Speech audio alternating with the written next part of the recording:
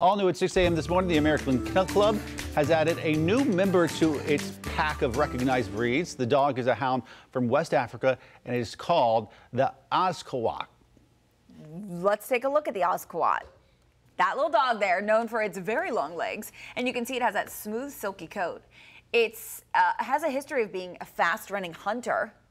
It looks fast, right? Yeah. Looks like a greyhound almost. It does look like a greyhound. The Yeah. Azawakh can compete in some dog shows now, but the breed won't be eligible for the prominent Westminster Kennel Club show. Oh, yes. Until 2020. By the way, this is the 193rd breed being recognized by the AKC. He's training, though, for sure. Yeah, absolutely.